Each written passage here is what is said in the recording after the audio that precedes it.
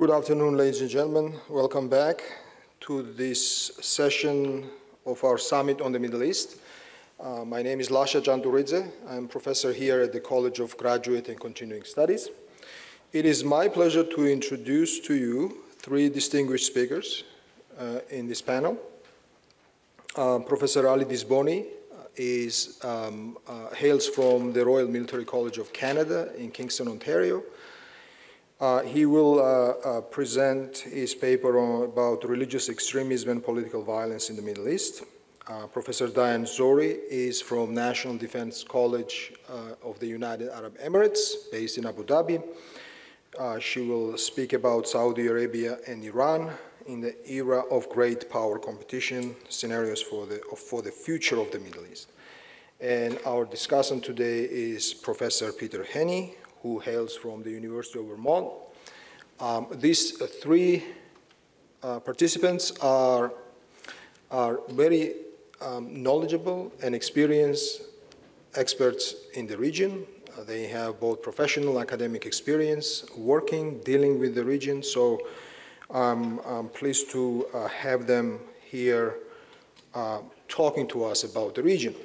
So the order of presentations will be like Professor Disboni will go first, followed by Professor Zohri, and then Professor Henney is going to summarize the points, and after that we open the floor for questions. So 15 minutes each, and followed by summary comments by Professor Henney, and then the floor will be yours. So, Professor Disboni, please.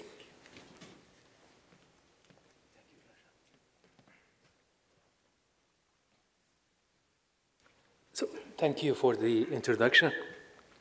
So, as Lasha said, 15 minutes. So, I'm going to condense the presentation. The time frame, religious extremism and political violence in Middle East.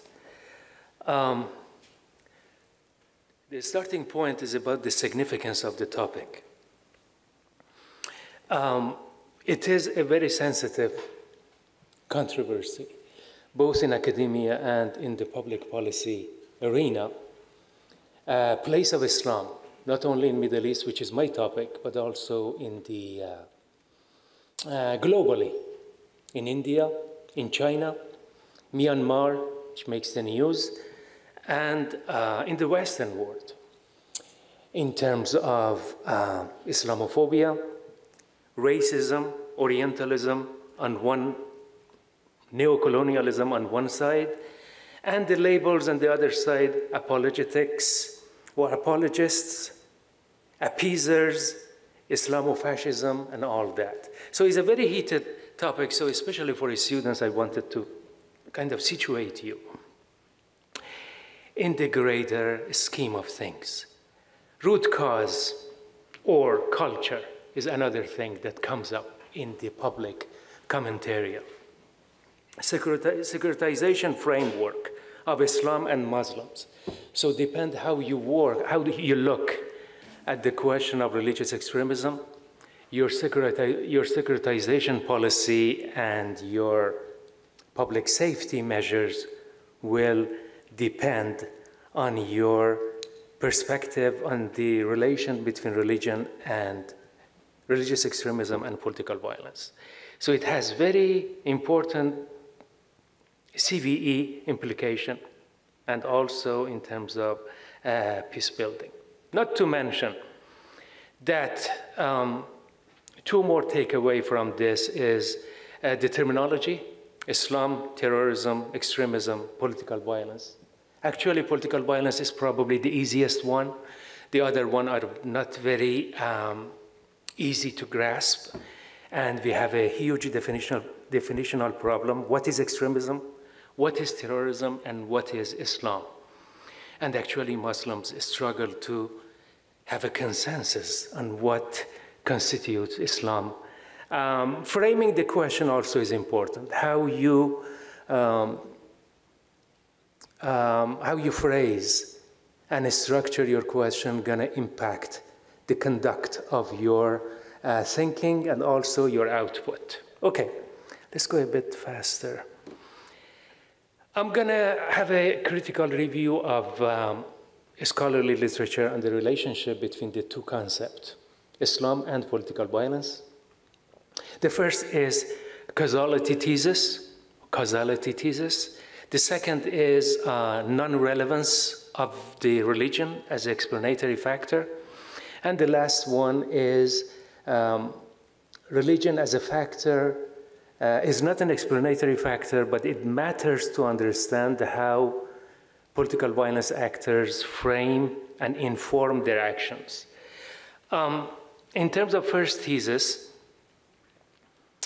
there are so many different phrasing on it: theology, culture, identity, history, but bottom line is that religion is the driver of political violence. Bernard Lewis, Samuel Huntington, and I gave a quotation of Lord Dawson that you see there as an example. Even he's talking about the foreign fighters in the Western world.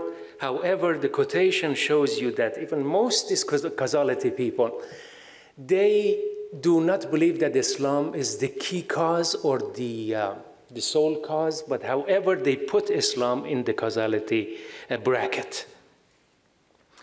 The problem with this, epistemology is the first one. I'm not going to explain them. We don't have time. Methodology is the second. Ontology, definitional issue, as I explained in the previous slide. What do we mean by those topics? And also a specificity problem. If Islam is the key driver, why not are Muslims terrorists? So if Islam per nature is an issue, so it must lead to some specific form of action, but it's not happening. Irrelevance thesis is that is an epiphenomenon. It doesn't matter. Political violence is something else. Probably, so far the presentations we had, most of them, when they touched on political violence, falls in this, without saying it that religion is not relevant, but they mostly focus, our colleagues in these 2 days, on other contextual structural issues. Robert Pape, Mia Bloom are two examples of this group. Problem with irrelevance thesis is that they totally brush aside, ignore religion as to understand the narrative of political violence actors. So it is important to see not only in terms of motivation of terrorists or extremists, but also in terms of how their understanding of the religion informs their action. So it matters, but not in terms of causality as we see here. Alternative, Islam matters, but how? Not in terms of cause, but again, for a third time, I'm repeating myself in terms of informing the actions. What I'm searching here for is not explanation, because explanation, as you know, somebody mentioned this morning in the panel, that explanation, theorization in social sciences is a distant goal. We must strive for it, but it's a distant goal. Interpretation is a more within the grasp option. The construct of meaning is really one of the key takeaways of my presentation. The text, context, structure, and individual agency. Nick mentioned, Professor Roberts mentioned Michel Foucault. We are aware of what we're doing, but we're not aware what's going to happen after. It's a bit like that, because Michel Foucault is part of in this family of constructivism of meaning. And in this in this thesis, essentialism does not work.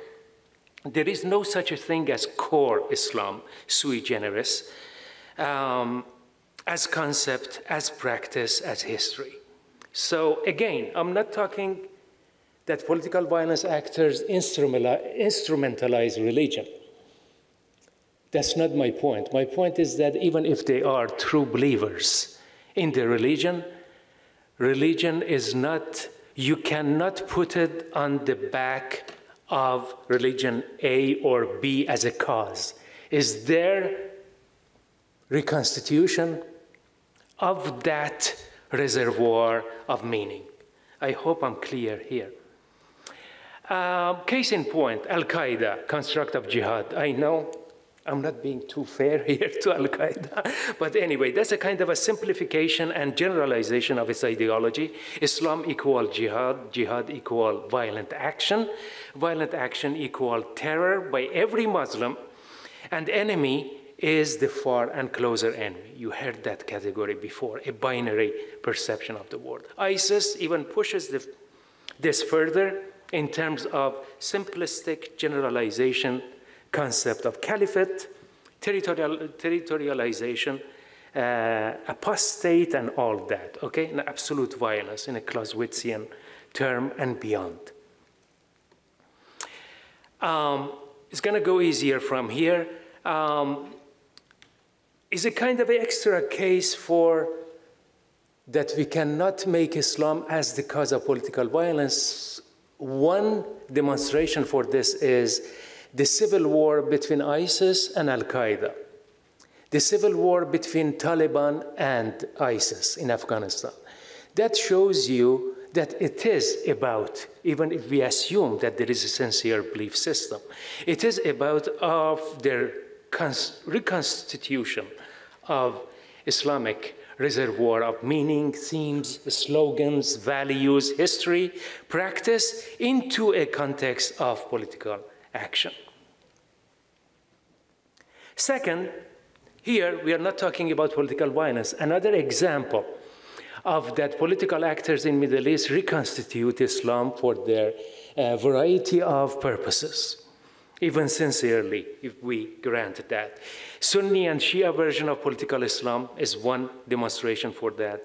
Varieties of Muslim Brotherhood in Tunisia, Turkey, Egypt. Maybe Dayan gonna talk about it a bit more in terms of different non-violent political Islamist version, and they do not agree on the social protest in the region, as Saeed talked about, the Dr. Gulkar, is that even a step further beyond non-violent political Islam, which is about the separation of Islam and politics. I'm not assuming that these people are Muslims by faith or practice, social protesters or Arab Springers, but they are living in a Muslim context and children of Muslim parents, and they do not believe in the association of Islam and politics, which is one of the basic understanding of Islam in the scholarly literature, at least part of it. Peace building, to finish on the note of peace building and Islam in the Middle East. So if you believe in the Muslim agency, which is a natural thing, and as a note for the students, if you're trying to understand what I mean by agency, just remember that you have around you as many Islam as possible in the Western context or in the Muslim world. You have Sufi Islam, different version of mystical Islam, philosophical Islam with different traditions, different schools of Sunni thought, different school of Shia thoughts. So if you're grappling with the concept of agency, just look at what it is there. So Islam is plural by the fact of Muslim agency in understanding the reservoir of scriptures, okay? So I conclude on the point of that liberal peace building based on this assumption. There is a possibility of dialogue. Instead of pushing aside Islamists or Muslim NGOs and all that, there is a possibility of establishing a dialogue between mitigated record of secular peace building in the region, we talked about it this morning, and the religious NGOs.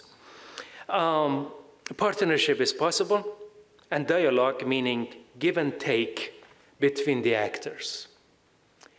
I give you that Islamic Muslim actors do not have exactly the same understanding of human rights, and universal human rights is disputed even in the Western context to some extent. However, I see that there is a significant possibility of give and take between two sets of actors.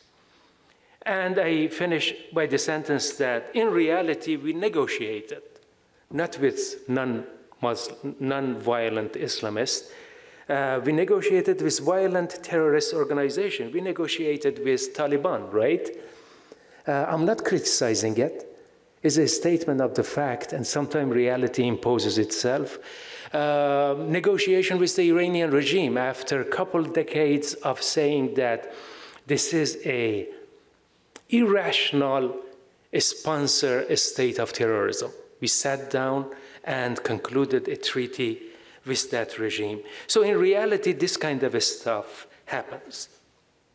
I think I am on time. Yeah? Thank you.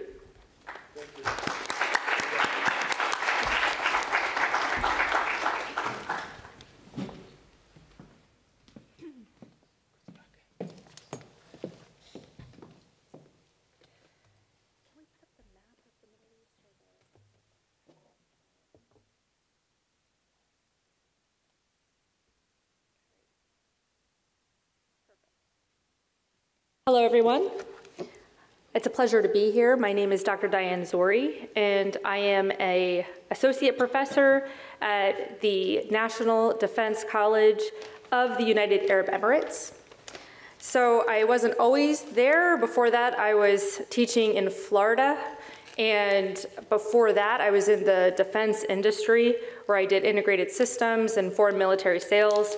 Prior to that, I was a U.S. Air Force officer. So today, I'm going to be talking a little bit about Iran and Saudi Arabia.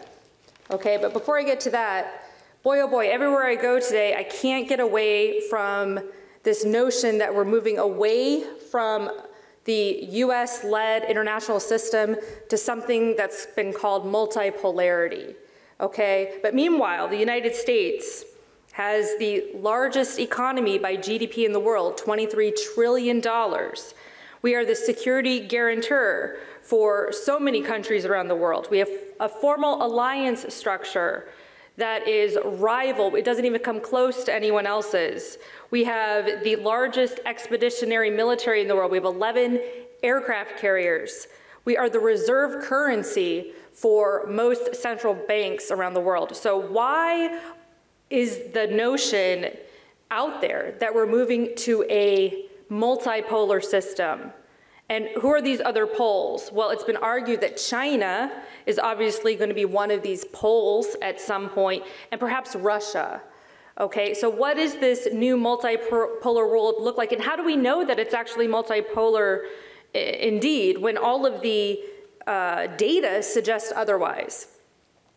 So I will say this, you are fundamentally inheriting a very complicated world as future diplomats and future military officers. You will inherit a very complicated Middle East, and you will have to deal with that situation. And you might not know the entire history of it, but you will inherit it just like the children on Game of Thrones inherited what their parents did in terms of mistakes. Okay, there's this great song by a guy named Billy Joel, and it's called "We Didn't Start the Fire." Okay, and I think about that a lot when I think about the Middle East. We didn't start the fire, but we're the ones that have to live with the repercussions of what's already been happening. So when you look at Iran and you look at Saudi Arabia, what has been happening, and I don't have the time to give you the brief, even the last 70 years, I can't even tell you everything. But I'll give you a snippet like a Billy Joel song, all right? So 1953, there's a coup d'etat in Iran. Okay, who leads that coup d'etat? The US and the British. We're trying to put back the Shah. 1979, there's a revolution to overthrow that Shah. There's then a hostage crisis. Our people are held hostage for 444 days. Okay? The day that President Reagan took office, those guys come home. Then there's the Iran-Iraq war. Okay? Iran and Iraq go to war. They're at war for 8 years. In between there's the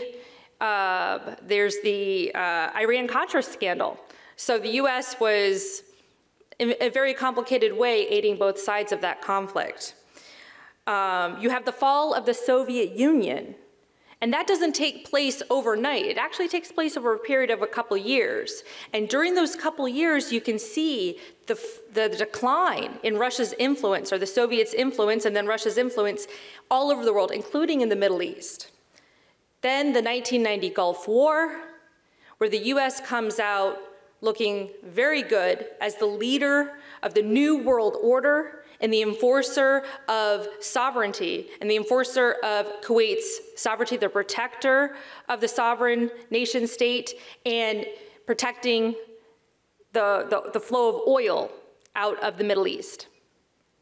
Okay? There's sanctions on Iraq, and that takes us all the way up to the 2003 US-led invasion of Iraq. So I'm not going to talk about Iraq so much, but it's very important to understand that conflict within the context of the Saudi Arabian-Iran conflict. So look at Saudi Arabia and look at Iran, okay?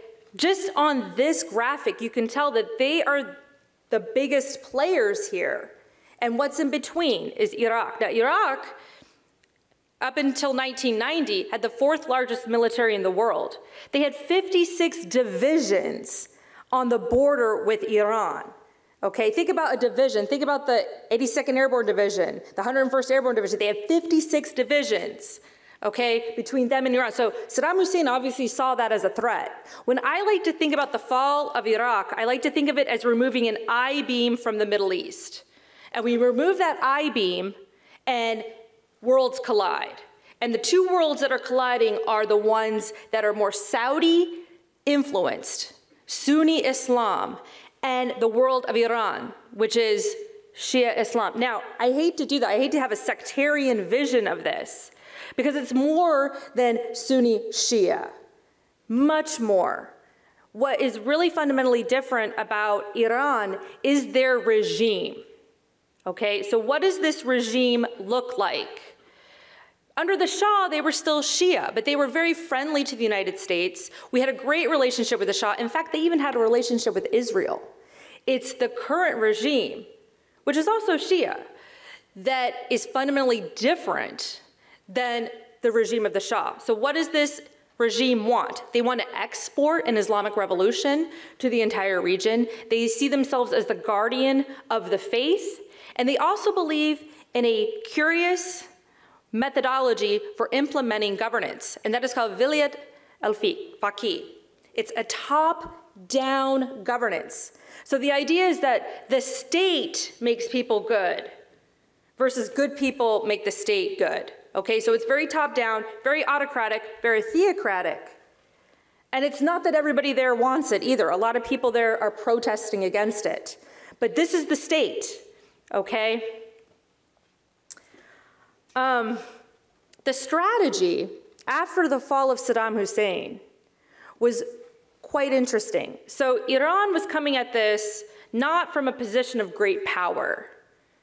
So how did they embed themselves across the region and gain a lot of influence?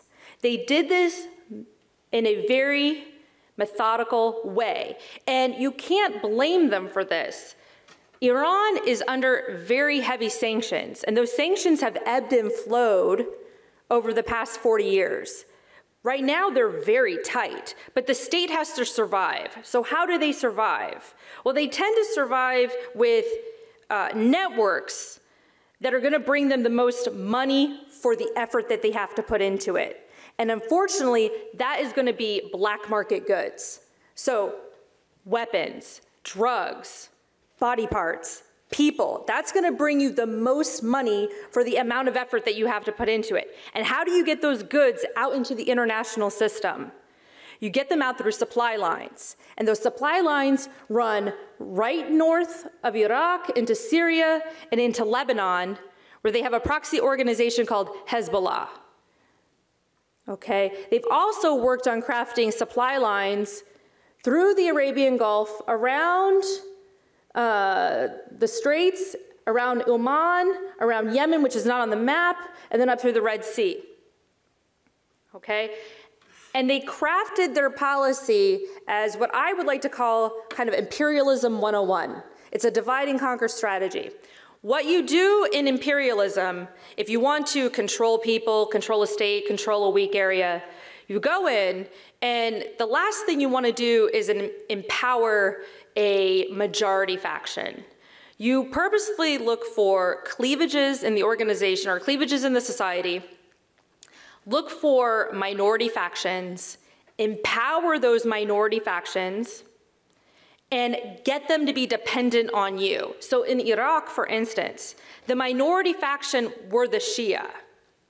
They were able to successfully integrate themselves into the Shia communities, empower Shia militia leaders, and then create lots of dissent, even amongst the organizations that they are creating. And purposefully divide those groups, empower them to be more powerful, but always dependent on them. They've done this all throughout the region, okay? It's a divide and conquer strategy. So what does that mean in terms of the Saudi-Iran relationship? Okay, well, Saudi, over the past 20 years or so, has grown quite a bit. They've grown their military capacity. They've increased their economic capacity. They're looking to what happens after their oil economy. They're developing resorts. They're becoming more entrenched in the global community. They're giving women more rights. Now, these sorts of things don't happen overnight. They take a long time. And even if the person at the top really wants this to happen quickly, they still have a huge constituency. So, but you still see this gradual shift towards something that's a little bit more, what I would say, Western friendly, globalized. And a lot of what they're doing is in direct contention with Iranian goals. Okay, so there's a lot of friction there. And a lot of that friction has played out across the region, no more so than in Yemen. Yemen is the hotbed of that friction. Now, there's a lot of sunk cost there for the Saudis. And they don't want to leave that situation with an Iranian victory.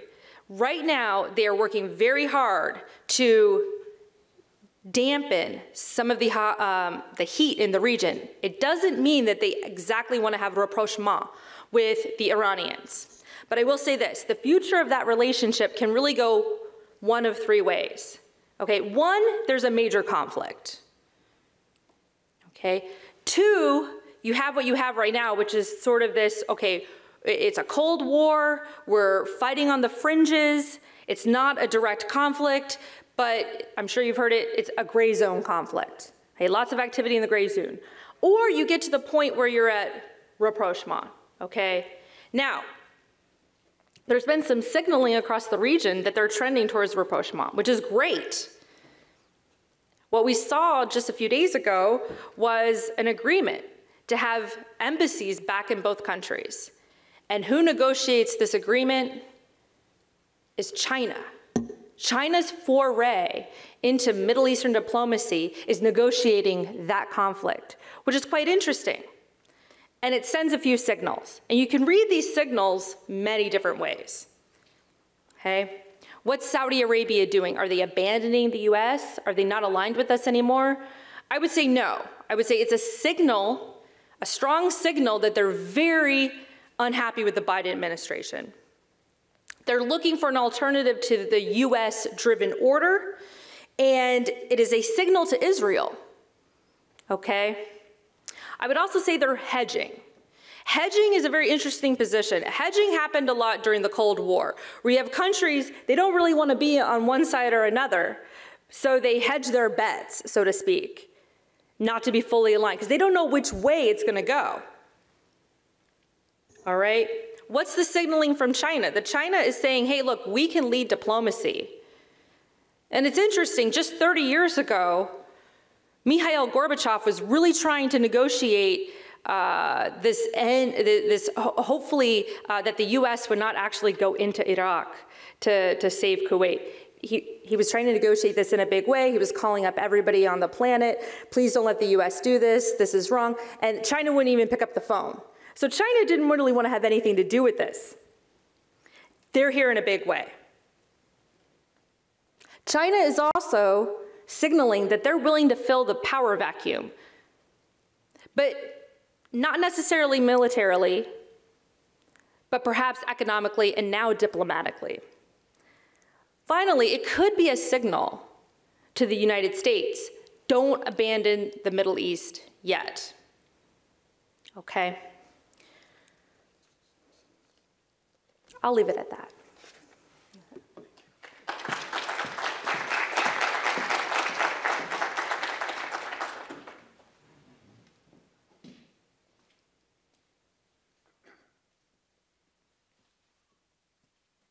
All right, good afternoon, everybody.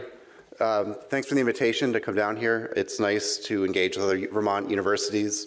Also, my brother was an Army officer, ROTC graduate, so I'm happy to support the work you do here. And I'm also happy to talk about these two great papers. Very interesting, slightly different topics, and so I'm going to go one by one. First, Dr. Disboni, this is a great overview of this debate on Islam, violent extremism, and a nice attempt to find a middle ground in this approach. I also appreciated, and it's in the paper more than the presentation, the various political terms that get thrown out when you try to work on this issue. I've been called many of these things, like imperialist, colonialist, whatever. So if you want to study this, it's worth reading the paper and seeing what you're in for. And so I just had thoughts on your three different approaches. The first, that's sort of Islam causing terrorism. Good critique of that. You also talked about scholars like Juergensmeyer who see the problem in religion more generally and actually try to make the case that Christianity, Judaism, Hinduism all have these elements. And I wonder if you think those two should be combined. Similar with Gilles Capel, focusing on Salafism rather than Islam, is that the same as saying Islam is causing it, or are there certain strains we can focus on? The second element, right, the idea that you said the irrelevancy thesis. Here you talked about, the idea that it's material factors driving violent extremism, but also people arguing that Islam itself is a force for good. I think both are valid. But in the paper, at least, I got a lot of the sense of you engaged more with the Islam as a force for good and why that might not always work. And I'd like to hear more empirical evidence with the issues behind people like Pape and Bloom. I think there are some issues with them, so we could expand that. Finally, in the constructivist part, I think that's great. I've been called a constructivist. One of the nicer things I've been called when I work on this issue, so I like that. And maybe we can expand that and engage a little bit more with some of the international relations work. A lot of good work in my area on this, with religion as a way to frame your struggle, religion interacting with institutions. Someone like Ron Hasner has done great work on sacred spaces and how religious discourse can both make conflict inevitable over these spaces, but also allow for dialogue, and that might be a useful interlocutor. So overall, a very good attempt to sort of figure out how we can confront violent Islamic extremism without demonizing Islam or Muslims, which is important. Okay, Dr. Zohri, this is also a really great paper, really good overview of the tensions we have in the region between Saudi Arabia and Iran, the history, the scenarios were really interesting to think through, and it's a good sort of perspective analysis. What I'd ask for is maybe a little more formality in the theory. This is more in the paper than the presentation, but you framed it as a realist argument. Talking about in terms of power being most important, but as we know, that's not all there is to realism, and others like constructivists also think power matters, right? So realists see material power being primarily important, and then certain dynamics flowing from that, like balancing dynamics. And I think expanding that in the cases and then the scenarios could give you a little more analytical tools to move forward. But one question I had here is, if you really think that material power is what's driving it, and you seem to, and that's okay, but if we're really going to go with a realist route, we have to say the religious, the ideology elements don't matter at all, and that we can take Saudi Arabia and Iran, remove all of these cultural, symbolic elements, and we'll see the same exact outcome.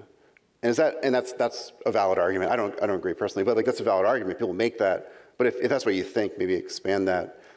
The other issue with a realist take is that realists, at least academic realists, don't think sub-state or non-state actors matter, which has always been frustrating for someone like me who studies terrorism.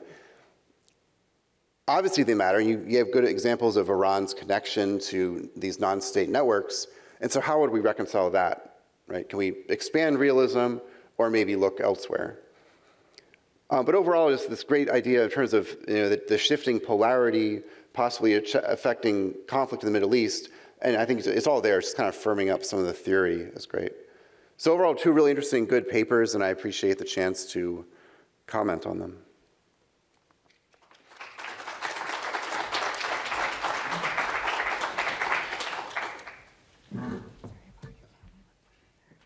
All right, so now we open the floor for your questions.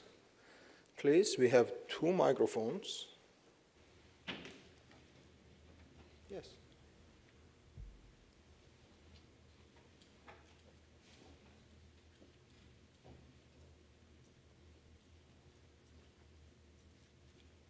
Go ahead. Okay, can you hear me okay? Okay, this question is mostly for Dr. Zori, talking about the Saudi-Iran deal.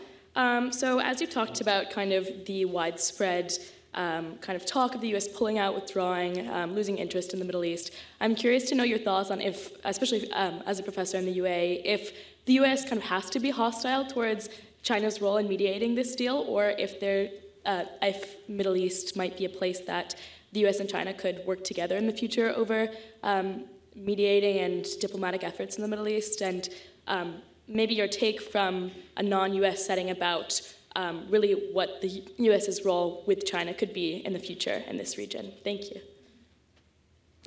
That is a great question. So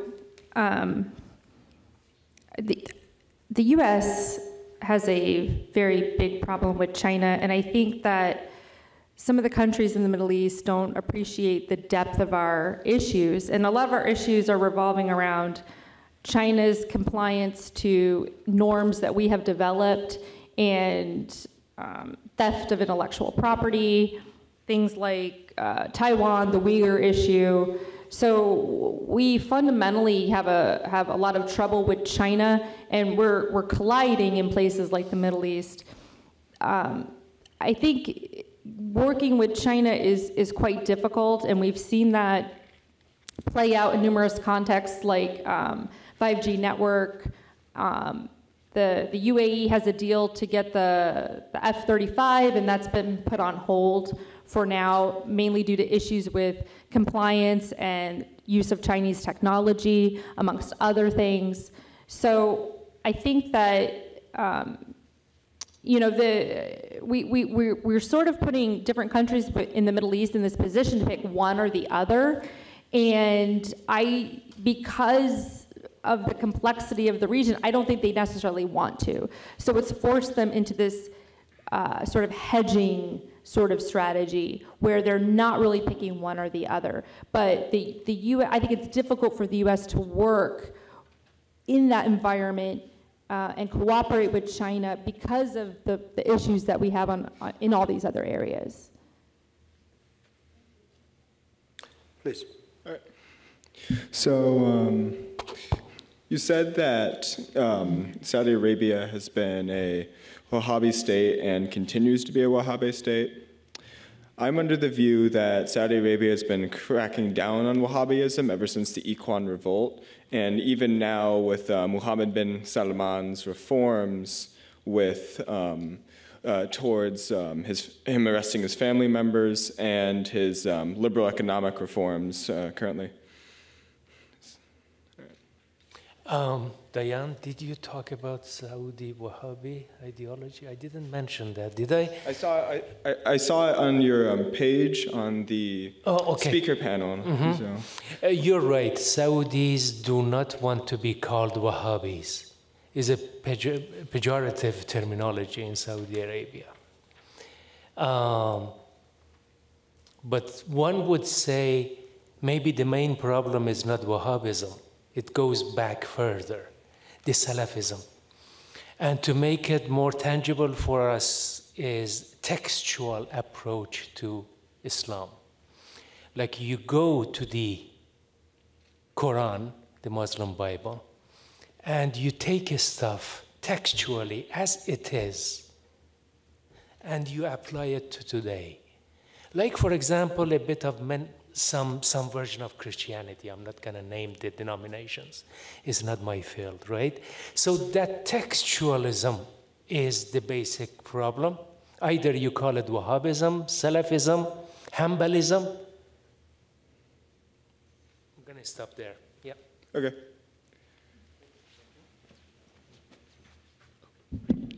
Hello, my question is for all the panelists. I couldn't help think throughout the whole presentation that we focus a lot on theoretical aspects and very much an American perspective about this issue, which makes sense, we're in the United States, but I feel like we lacked a little bit in focusing about the humanitarian side of this issue when you're discussing peace in the Middle East. So my question is, how do we bring the voice of the people that actually live in the region, the people that actually suffer from the consequences of the conflict and US, China, Russian influence there, how do we bring their voices into this conversation? And referring to what you said, Muslim agency, because this is a conversation about how to bring peace to the Middle East, we need to bring their voices out because the issue is in the area. So external influences is not just focusing, that does not solve the problem entirely. So how would you say we bring those voices up? Say one sentence on it, and then Dion. The liberation and emancipation comes from text, you emancipate yourself from text, from power, and text has a power. So based on the assumption in my paper that if you believe in Muslim agency, is a bit like Lutheranism and Calvinism in the European sense, that they, from the Bible, they created new movement for the liberation of Europe. I think this is important to acknowledge that Muslims can understand legitimately their scriptures and foundational texts in different ways. And I'm not prescribing it, it's happening. However, for a variety of reasons, they did not become the mainstream. And the primary reason, in my view, is a kind of a Caesar that is state formation in the region and also intervention. External intervention had a part in it. But I think, as Diane said, there is already a problem there to start with. So you cannot put everything on the back of foreign intervention. Yeah. I agree completely. Thank you. Good afternoon. Thank you again for presenting your research and findings. This question is mainly directed to Mr. Disboni, and apologies if I messed up your name at all. However, I found your work to be especially illuminating given many people fail to account that language and how we utilize it does have an implication in terms of policy, outcomes, how we approach any problems. I wanted to ask, given, as we see in your presentation, some of the prices that we pay in terms of how we approach policy as a result of how we utilize language, where does the ball start in terms of addressing and, I wouldn't say simplifying, but at least reaching a point of understanding where we utilize language in a way that we can better address issues? Is this a fundamental thing with education? Is this a fundamental thing in terms of youth and culture? Is this a thing where it starts with the media or perhaps the government? And where, in your opinion, would the ball start in terms of addressing this issue? I would frame it as populism within the region or elsewhere. Look at, for example, Brazilian President Bolsonaro, how he, or the left one, is not only right problem, the left too, is the simplification of a complex topic is what sells, right? So that's what people, the branding is important in the electoral politics everywhere. So I think that's part of the problem, and politicians kind of lost the leadership quality, and they became rather what Plato was afraid of, the follower of the people, rather than interacting with people and leading them and also being led by them. You know what I mean? Yes, sir. Yeah. So populism, I see it as a big problem. Yeah. Thank you so much, sir. Yeah. And part of Islamophobia is, come forward, please. Yeah.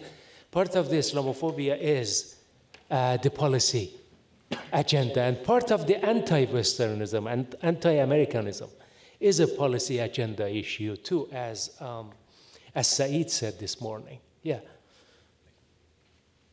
All right, good afternoon. Dr. Zori, this question is for you. During the course of your presentation, you covered the history of the Shah's regime, how it came to power with the 1953 US-backed coup d'etat, and then you jumped to how it was deposed in the 79 revolution, which put in the Islamic Republic we have today. You touched on the repressiveness that the Islamic Republic sees, but you didn't really cover on the Shah regime's repressiveness and corruption. You sort of left that out, it seemed like. I don't know if you covered that in your paper and you had to cut it out due to your presentation, but would it be unfair to say that the repressiveness of the Islamic Republic is due to the US backing another repressive foreign-backed regime? So let me see if I understand this right. The repressiveness of the Islamic Republic is due to the US backing the Shah's repressiveness. Like, is it sort of like a radical reaction to that?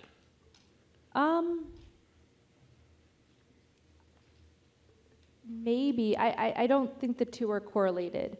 I think that I think the intention in the beginning was to not be repressive, but in order to maintain control, it's become increasingly repressive over time.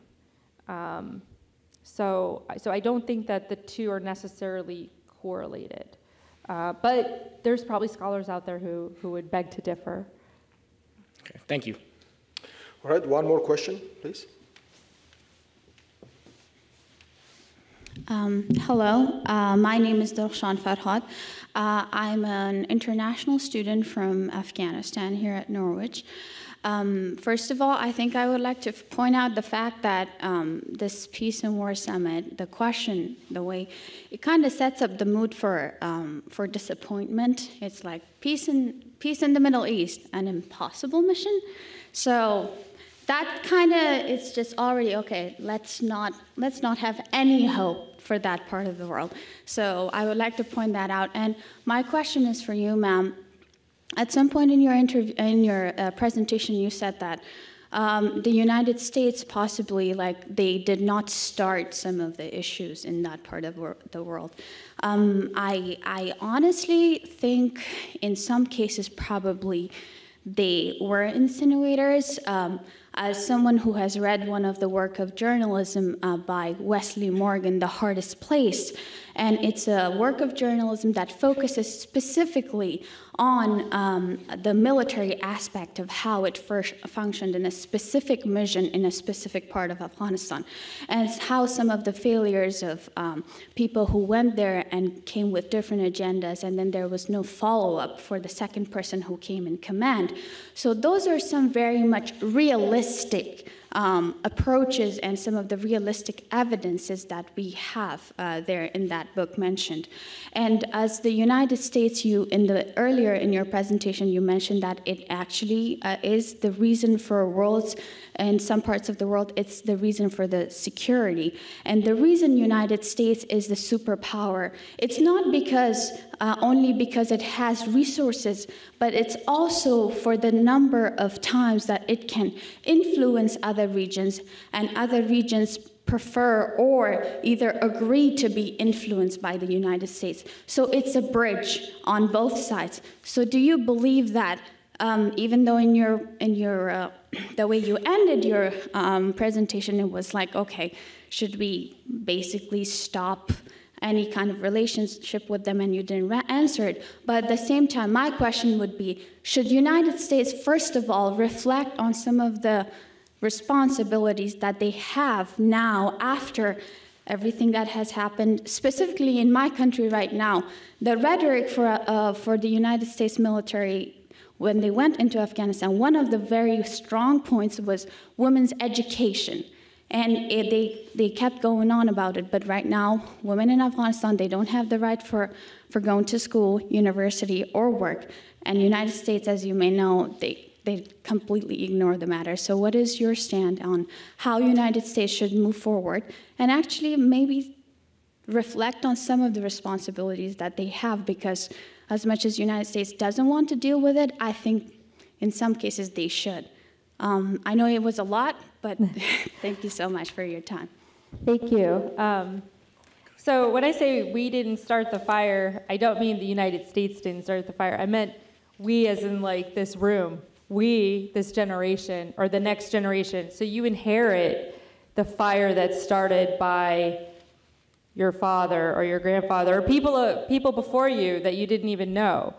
Just by function of being American, you're going to inherit something that maybe you don't know a whole lot about, but somebody else from another place knows a lot about. So I think as the U.S. moves forward, you know, it's a big world, and it's obviously complicated in our country. Who's making these decisions? How do we set our foreign policy? How do we reflect on what's happened in the past? You know, I would say this room is the future of the United States. Just right here, there's probably people that are going to be in this sort of decision-making capacity in the future where they're reflecting upon the past and how do we move forward responsibly. But you do inherit the mistakes of the people before you. And sometimes they don't seem like mistakes at the time. Maybe it takes 20 years to realize that was not a good foreign policy decision. So how do we move forward? I would say things like this, you know, education and talking about the issues and coming forward and having people from places like Afghanistan give us their perspectives so we can make better informed decisions in the future. And on that note, let us conclude this session, and please join me in thanking our panel members today for interesting presentations.